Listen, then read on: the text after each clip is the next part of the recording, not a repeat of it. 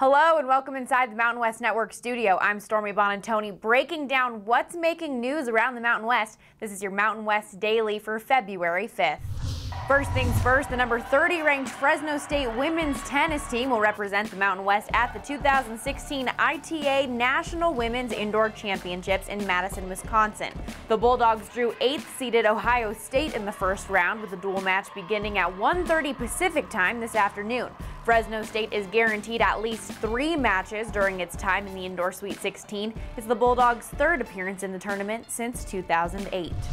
Air Force head football coach Troy Calhoun has agreed to a 1-year contract extension, keeping him at the helm of the program through 2020. In his 9 seasons with the Academy, Calhoun has led the Falcons to 8 bowl games, including a school record 6 straight from 2007 to 2012. He led the squad to an 8-6 overall record in 2015, a Mountain Division championship, and a first-ever Mountain West title game appearance. The Falcons were 6-2 in league play this season and have posted undefeated years at home in back-to-back seasons. Former Air Force Academy quarterback Chris Beake is headed to his 2nd Super Bowl in 3 years this Sunday as a defensive assistant for the Denver Broncos. A civil engineering graduate from the Academy, Beake began his coaching career as a defensive graduate assistant for his alma mater in 1994. It's all great memories. I mean, Fisher DeBerry was my head coach, and a lot of the guys that are there coaching now I played with or were my freshman coaches. Like Troy was one of my freshman coaches.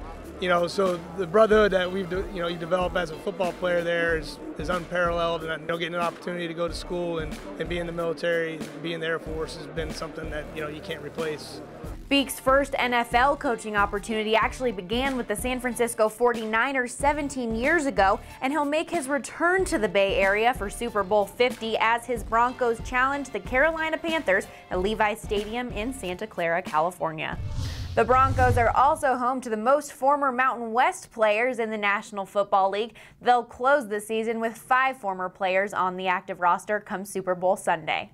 From the Mountain West Network studio, I'm Stormy Bonantoni.